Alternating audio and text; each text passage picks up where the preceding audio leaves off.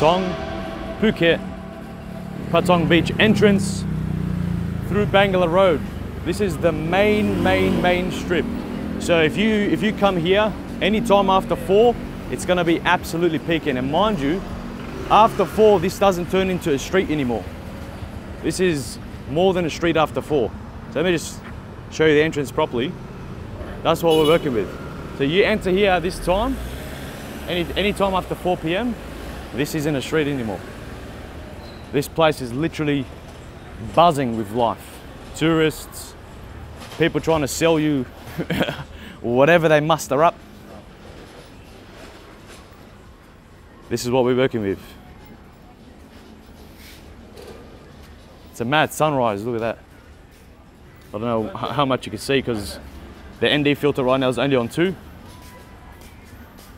But just random stores left and right.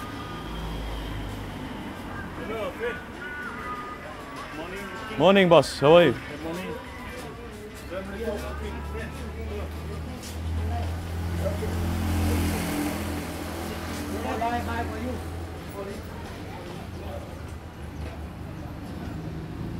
These are all clubs, pubs, just a random Macca's here.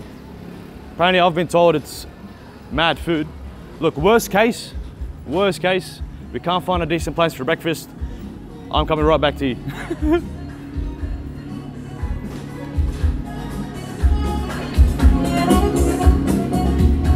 Okay, well, if that doesn't scream random, that's pretty much what this entire strip is, just random.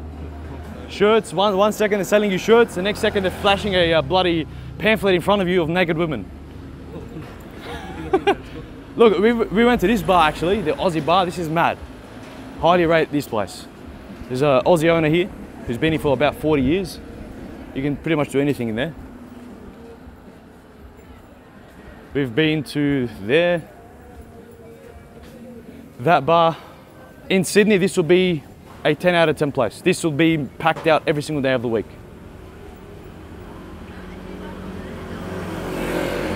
This is just the front entrance. You can go in further with VIP tables and DJs and someone pretending to be Timmy Trumpet on his saxophone. Okay, yeah, so I did mention in one of my prior videos the situation with cannabis and weed in this country. Every second store, there's a minimum of 500 stores, minimum. Back alleys, in alleys, everyone is selling you weed. And this is another issue. Just I'm walking randomly, looks like a bloody dump truck dumped his load here and kept going. And this, you go down this strip, expect to be touched 100 times and you can't do nothing about it. And trust me, I'm talking from first hand. That strip right there, you're gonna be touched, you can't do nothing about it. This strip is closed, I believe, after 4.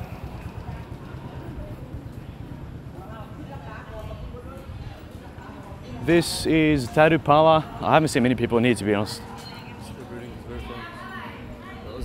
Aussie owned there? Okay, so there you go, another Aussie owned place right there, the Tattoo Parlor.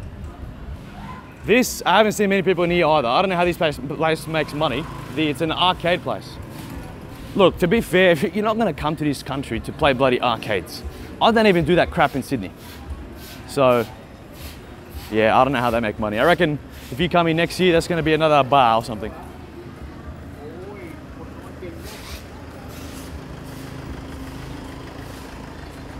Something else I'm yet to try is all these food vendors. Like, they're prevalent everywhere. And to be fair, right? Oh wait, 7-Eleven, do we need anything? No? To be fair, they are very hardworking people here. Very hardworking. So, regardless of what they sell you or try to sell you, you gotta at least respect the grind. Like, technically, there are more entrepreneurs per square capita here than there is in Australia. And that is commendable. Also, what I've realized in this place, like, everyone's trying to copy famous clubs. Like, that's Ibiza, but spelt backwards. Like, this is Cafe Dubai. Like, this is as far from Dubai as you can get, for example.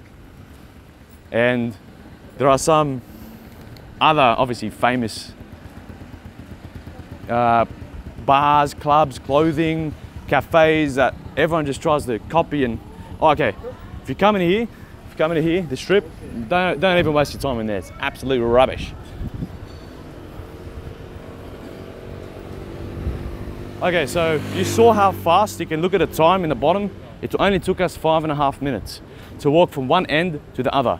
If you come here at peak hour, anywhere from 6 to even 4 a.m. But mind you, these places don't close, some of them till like 6. But if you come here peak hour from 6 to midnight, sorry, it's gonna take you probably triple the amount of time to walk from one place to the other. Just expect that. How are you, boss? I'll have a look, but I already have 3 pairs of glasses. I've been sold everything, boss. I'll have a look, I'll have a look.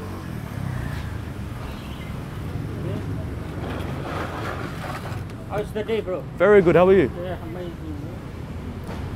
Take a look, bro. You can try, bro, this one.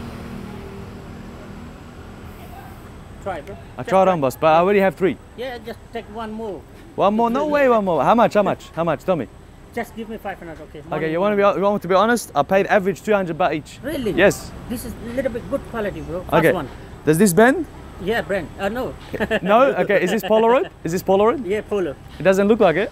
Oh, it does. It is. Is it, bro? Look, boss, you're Give me morning price, you know. an honest man. You're an honest man, but I can't pay 500. No way. Sorry. Give me 350, okay? I can't pay 50. How much is it? Because I have 3, the max I can pay is 200. How much is it? 200 max. Bro, give me. You are also happy, I'm also happy. Mornings, you know. Morning time is Sorry, like boss. What's your name? 250. What's your name? What's your name? Arun. Arun? Jack. Aram? Jack Aram. Edward, nice to meet you. Yes. Have a good day. But I give you 250. Have a good day, Only boss. 250. You're a good man. You're a good man.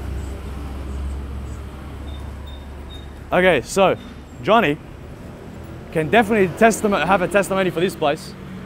These have cracker kebabs here. Cracker. And that club over there, that club over there, very good.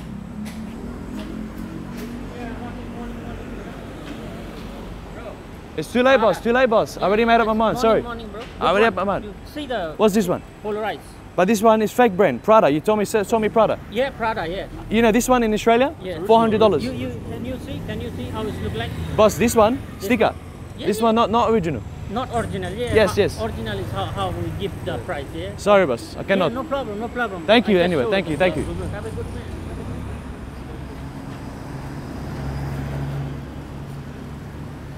Look, again, like, guys, you have to respect the salesman. You have to. You have to respect the grind. He's waking up at bloody, what, 7 in the morning to try and sell people sunglasses. And he's trying everything everything in the books. Fake or not fake, like, it's commendable. Okay, so another thing about Thailand is no traffic lights. So if I want to cross now, let me show you how we cross. Ready? After this car, go. Good luck. Those are just, that's an illusion. The crossing is an illusion, it doesn't work. People will fly past you, no problem.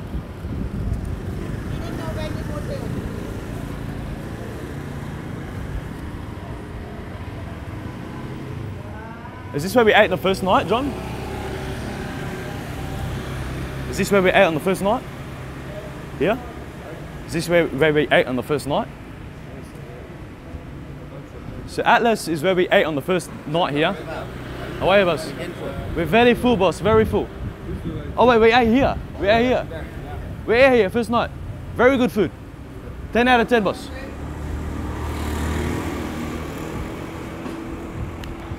Okay, so what? Look, we did eat there. I'm gonna leave you an honest review. The food was very nice. We smashed it. For Thailand standards, I would give that an honest 8 out of 10. Value for money, 3 out of 10. It's very expensive. We spent 1,500 baht on 2 meals. It's very expensive. Like, you can find places here, you're gonna get full to the belly for 250, 350 baht.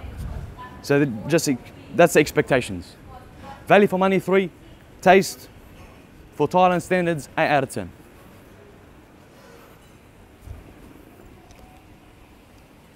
We also ate here. I'll leave my review in a second, just in case people overhear me. That's how you know it's not going to be the best one.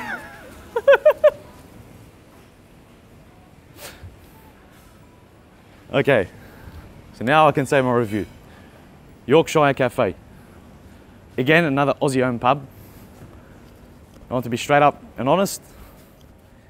1 out of 10, max. Shocking. Don't even waste your money or time, believe me.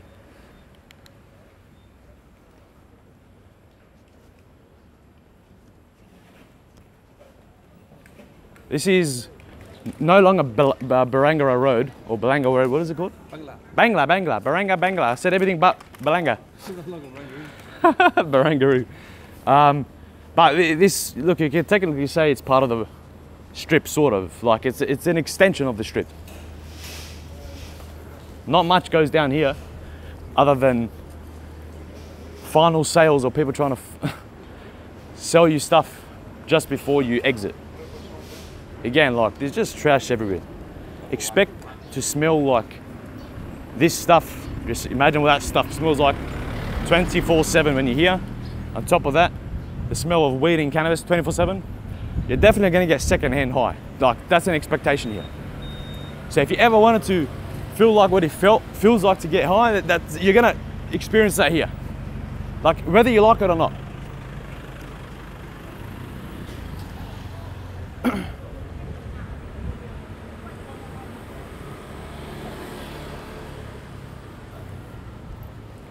Again, like, you're either gonna see a tattoo parlor, a massage parlor, a weed place, or honestly, there's not much else. You either got your bars or your food places. There's 4 options. Pick one. Or you know what? I forgot to mention the biggest scammers of them all. The biggest scammers of them all are the currency exchanges. Every single currency exchange is a scammers except for one. They have very good rates. Only like 3% difference.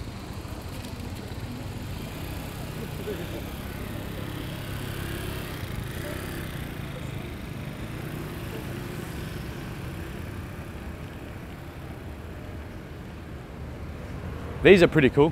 We don't have this as an option in Sydney, the BB guns. It's worth it in my opinion, it's mad. They're pretty much everywhere as well, so if you have like a spare 200 bar, why not give it a crack? Before I leave, I'm gonna go for another round, why not? And mind you, like most of these stores, or whatever it is, most of these businesses rather, they live on top of it, literally. That's their houses right there. And they just come right back down to work and right back up again. A never-ending matrix cycle. And that pretty much concludes, what's it called again? Bangla Road. That concludes the Bangla Road tour. That's pretty much it. That's everything. Now, if I get the chance, I'll do a massive nighttime review because it's completely different. If I get the chance. No promises. If you liked the video, subscribe, leave a like. I'll see you in the next video. Let's get it.